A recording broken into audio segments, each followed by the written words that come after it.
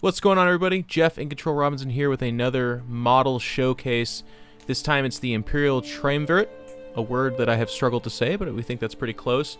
This was painted by a local painter who has worked with Frontline Gaming in the past and is just an amazingly talented guy. I sometimes go to him to have some of the characters painted, and I love the work that he does here. We can see Cypher first up with a gorgeous sword, great detail, good base here. Really cool model, definitely a force multiplier, especially in 7th edition. We'll have to see how he functions in 8th edition, but a very cool model on the tabletop. A lot of cool fluff there as well, in the sense of, like, is he a good guy, is he a bad guy? A lot of 8th edition's fluff is finally starting to kind of answer that. We're getting closer to a resolution in terms of his lifelong mission towards the Emperor and the Golden Throne. I like the weathering on him. I like that it's, you know, part of his lore as Cypher is that he's been around the block a little bit. He's weathered. He's been fighting on both sides for a long time. He's shrouded in mystery, and you can really see that captured here. We then move on to the Grey Knight's lead librarian. The name is escaping me right now, which is super awesome. That's the kind of, you know, that's cool. That's the level we're at right now.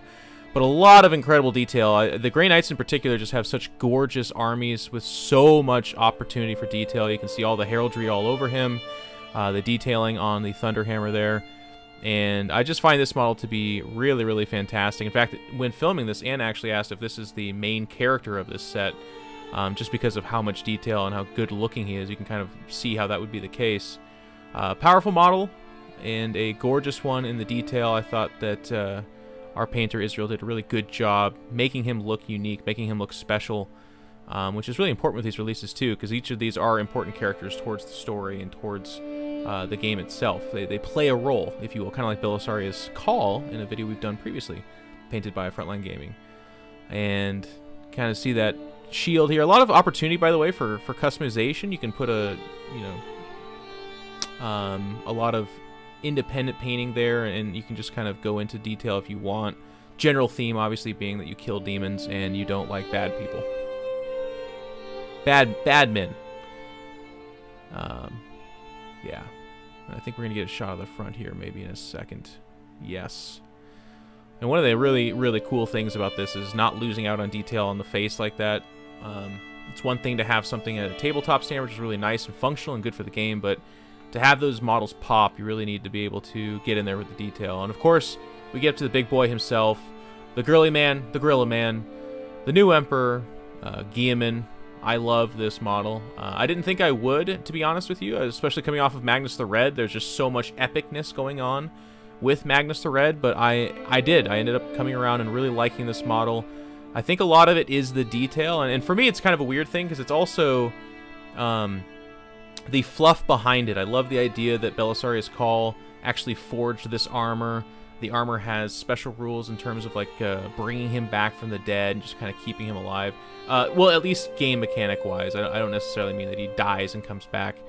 The flaming sword, a lot of action there. That's something we're seeing more from Games Workshop, as the models have more actionable poses and are kind of almost in motion, while obviously being a model, so being static. And then on the back, there's actually almost even more detail. The power pack, the wrist-mounted gun, all of it so unique, so new, so fresh, so very different.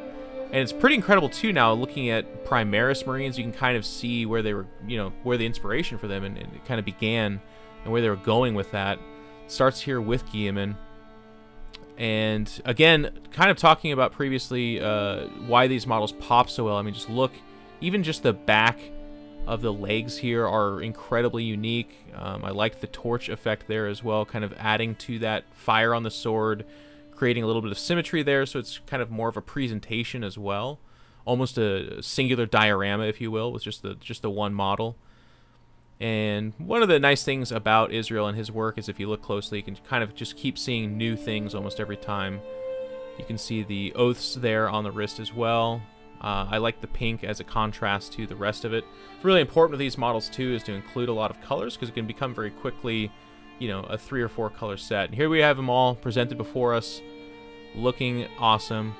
So yeah, I just want to show this off. These are beautiful models. Like I said, this is a local guy, Israel. I love working with him. He's a competitive player, great guy, one of my good friends. and I love showing off his models. I am sponsored by Frontline Gaming. They do an incredible job as well. I've got some more models that are going to be going up on the videos of the YouTube here soon, showing off some of their stuff.